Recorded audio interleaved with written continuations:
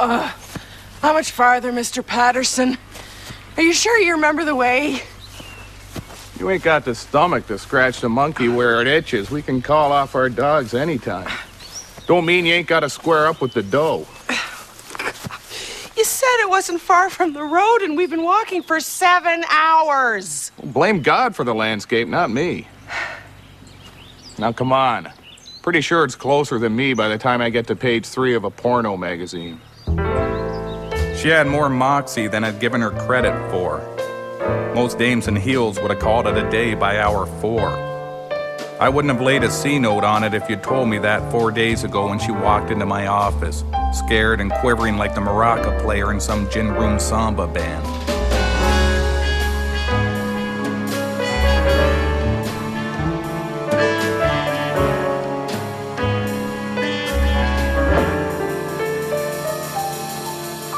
Well, now that I got my head on straight, why don't you continue? As I was saying, I haven't seen him for close to 25 years. I don't even know if he's still alive. Logically, I know he isn't, but there's still hope, you know. A little sliver. That he's found himself a new life. That he's out there. Somewhere. Happy.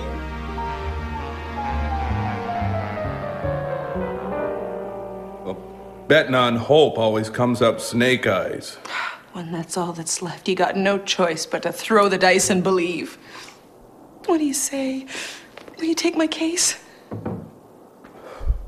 long as you don't gamble away my fee, I'm your man. Speaking of... What do you mean, speaking of? I'm more man than most men. I don't care what you heard. I meant, speaking of your fee...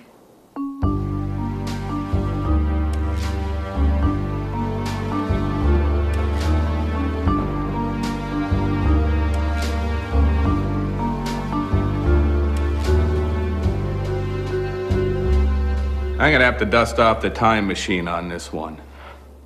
25 years is like a lifetime. If you die tragically young. A long time. People ain't gonna remember much. Gonna care even less. A lot of legwork and overtime. It's important to me. I don't care about the money. Well, you don't care about the money, eh? I'm gonna need $600,000, 90% up front. $2,000. $599,000. $2,000. $598,000. $2,000. She was trying to hardball me, but I wasn't taking the bait. I had all day to dance this little dance of hers. I had a feeling she'd be the first one to get a blister. $597,000. $2,000. I could see the hint of a pattern developing. I'd lulled her into my cleverly laid trap. She was expecting business as usual, so I decided to throw her off the scent with a little bit of reverse psychology. $1,000. Deal. That's everything you need to get started. I'm gonna call you in a week to see what you've come up with.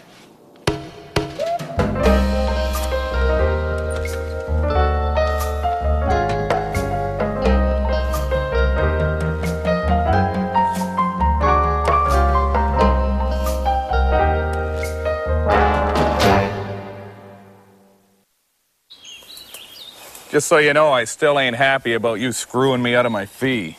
Well, you can consider us even for making me hike through Hell's Half Acre. You wanted me to find him, I found him. It ain't my fault where he ended up.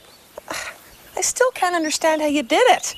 I mean, I've been trying for years, and no offense, but I'm a lot smarter than you are. Oh, none taken.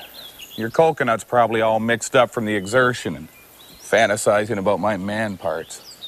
I tell you this, though, it wasn't easy. Old Butch, he caught his share of lumps on this one. Friend was mixed up with a bad element, gone pretty deep underground. Them's the kind of people that don't like having a dick poke into their private things.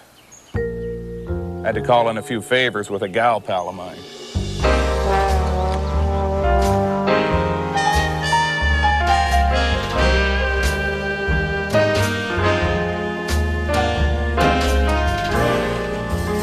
Wow, this is actually a nice place. Yeah, sorry about that. Most of my usual hangouts won't let me back in on account of that thing I do with my genitals.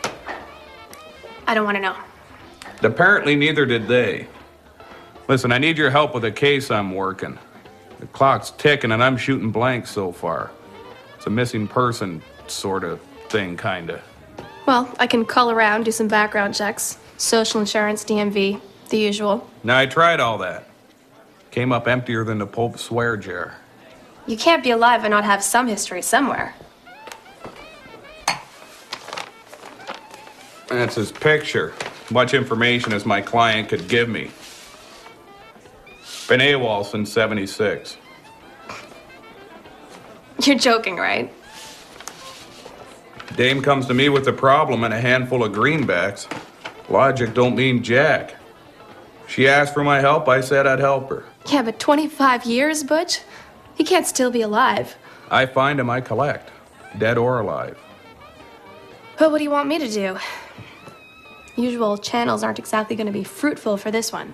Well, word on the street was he was mixed up in the illegal fight racket. No refs, no rules. Last one standing gets to hear his anthem. I don't figure he was doing it voluntarily. I seem to remember your paper running a story about that a few years ago. Yeah, and the reporter working it committed suicide. Or so the story goes. I take it you and the ME don't pee in the same urinal. I just don't see why a man would go to all the trouble of stabbing himself that many times when he knew he was going to shoot himself in the head anyways. Some people are just show-offy. So you figure you can track down his files? His files were never found. Whatever contacts he might have made, he took with him to the grave. There's got to be something. There's always something. Just rumors, talk around the water cooler. I'm all ears. Well, for what it's worth, the rumor mill always led back to a man named Jimmy. Jimmy who? The only man who might have known has kept his mouth shut for a lot of years. John Kelpin, the editor who left just before I got hired. Some say he was scared away. Why don't you go pick his brain and see what comes out? If he hasn't talked yet, I doubt he will for me. What if you offer to service him sexually? Butch. Okay, fine. Tell you what, you track him down and you tell him that if he doesn't give you the information, then I'm gonna find him. And I'll service him sexually. He's not gay. Well, neither am I. That's what makes it a threat. I'll talk to him. Perfect. Get back to me in a couple of days. I'm gonna track down them guys running the illegal fights. I figure it's still going on. See if I can't get a hold of a few of the old timers, see if they remember anything.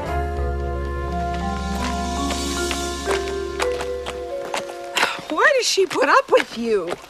Like you don't know. Just keep pretending, baby. That's real sweet. So she found out who the reporter's informant was, and that led to this. Nah. That lead came up drier than a Mormon's liquor cabinet.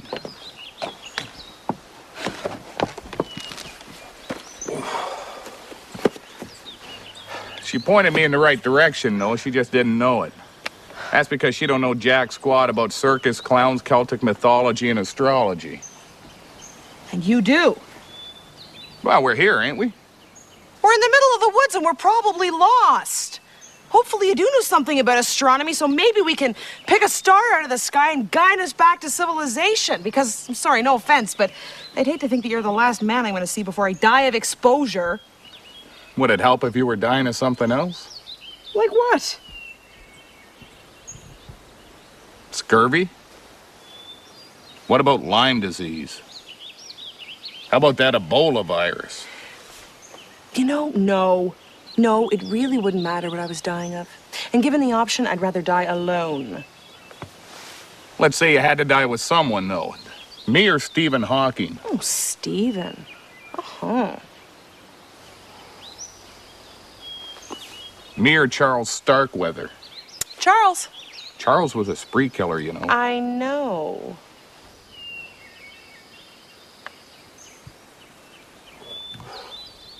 All right.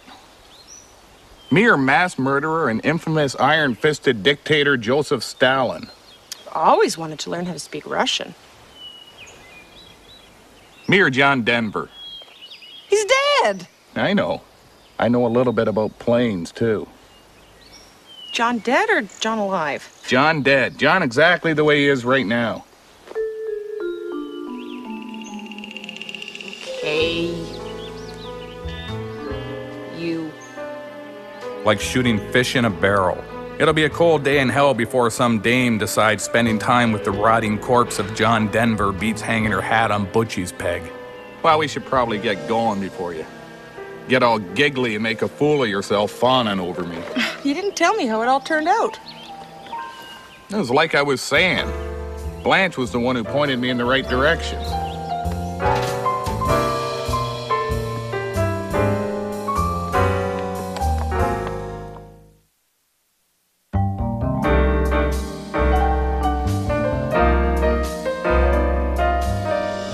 What do you got for me? Not much. I talked to John Kelpin. He wasn't much help. I think he knows more than he's letting on, though. There's only one other man who worked back then, but his answers were just strange. Dog in a sweater strange or Jeffrey Dahmer strange? Well, I asked him about the illegal fighting story and the death of the reporter working on it. He said he overheard the reporter on the night he died talking to someone on the speakerphone. Whoever he was speaking to said, "The Merry Andrews have convoked to initiate their ritual of the ages, to purge the Thoth upon the dawning of the first full moon of the sixth sword." My guess is the man on the other end was his informant. I have no idea what the message means, but whatever it meant, it apparently scared the hell out of the reporter. What? Nothing you need to worry your pretty face about. Let's just say I got a hunch your reporter friend put his penis in the wrong blender. Somebody hit puree. That phone message made sense to you? Didn't answer all my questions, but it's enough to let me know which keyhole I should be peeking through. I'm gonna have to borrow your makeup and as much money as you can lend me till payday. When do you get paid? No, I meant your payday.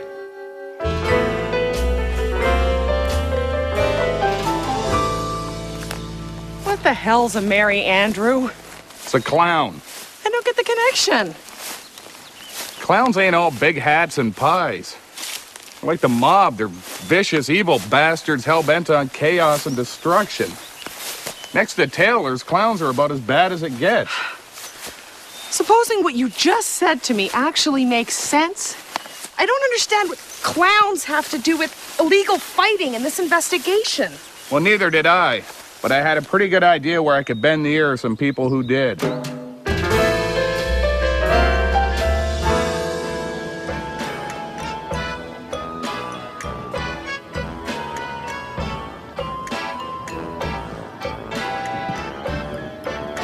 Give me a bottle of gin and a cup of some kind.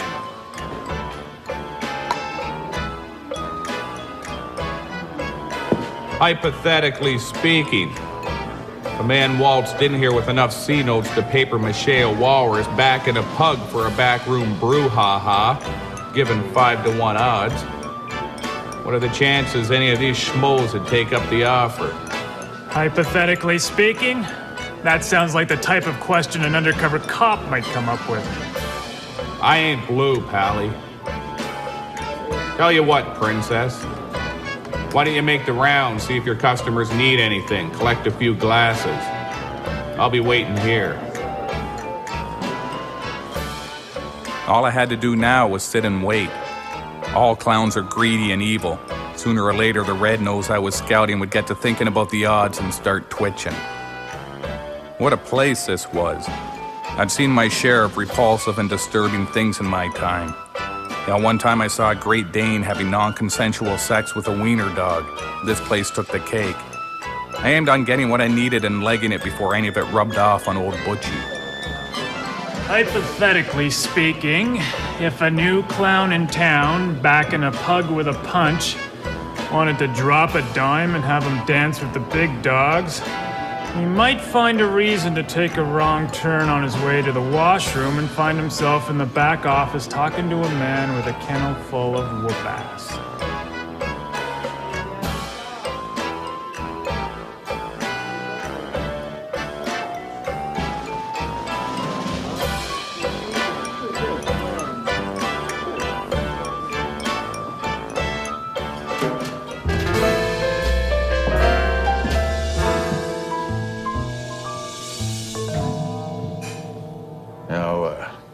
Word has it you're backing a hot prospect. Word don't know from Shinola.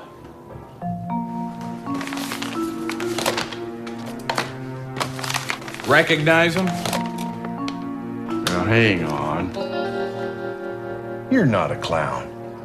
I'm just a guy looking for some answers so I can cash a paycheck. I ain't in for busting your hump for pimping backroom knucklers. I need to know where he laid down roots. Give me that bottle, will you?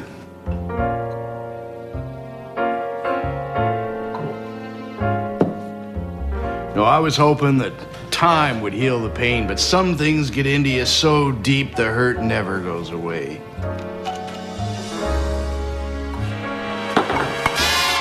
I changed my mind. Keep talking, pal.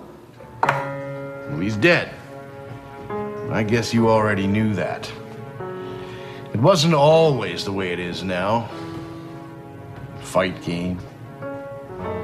Maybe I had to get out of it. When I got into the game, it was simple. 2 combatants in a makeshift ring, hitting and biting and kicking until one of them was dead. Or they were so crippled with pain that they couldn't continue. Fun, you know. But now, it's all about money and corporate sponsorships.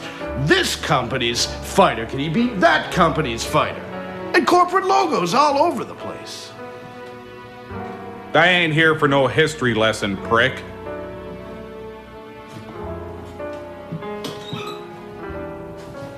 He died in the ring. Never had a chance. His opponent was trained from birth to be a fighter. Once he got a taste of blood, it was all over. Now, some of us jumped in the ring to try to stop the carnage, but it was too late. I spent a week in the hospital for my efforts. I'm gonna need to know where the body is. I buried him myself. I'll draw you a map.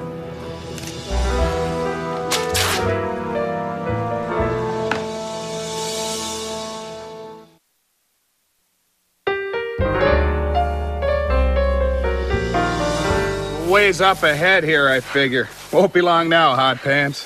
Did Zippy say whether or not he died quickly? Without much pain? I'm not gonna lie to you. That just takes too much effort and thinking. Your boy made his living in the ring. Win or lose, that don't come without a bucket full of hurt. You two were pretty close. Well, he was family, and I loved him. Still remember the day my mom and dad brought him home all bundled up. He was so new to the world. He was so vulnerable.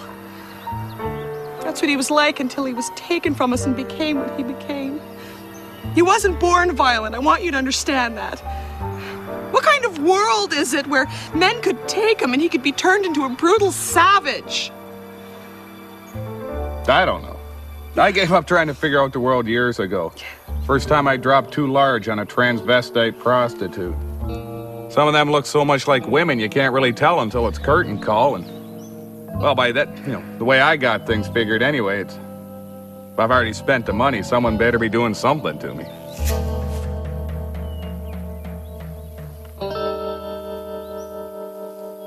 Just up here, I think.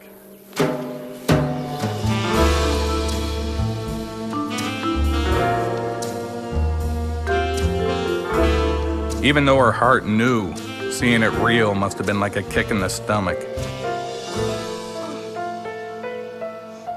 Oh, it's funny. I just remembered he used to call and wake me up every morning. I'd forgotten about that. I just hope wherever you are now, you found more happiness and peace than this world ever showed you. He sounds like he was a grade A cock. Oh, he was. He was the best rooster that a girl could ask for. Look. I don't suppose it's too often in a girl's life that she gets her hands on a cock that treats her right. Don't tell me that we went all this trouble and spent all this time just so you could make a very cheap and very obvious genital joke. You should be ashamed of yourself. Imagine how the writer feels. What the hell's that supposed to mean? Maybe it's best you don't know.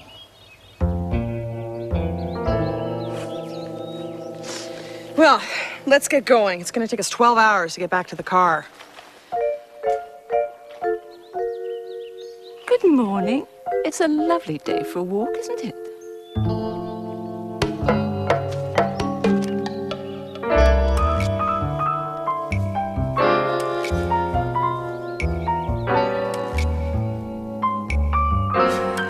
That's what that is. How about that? We could have driven here all along. Well, live and learn. That's my motto. How's about the rest of my dough?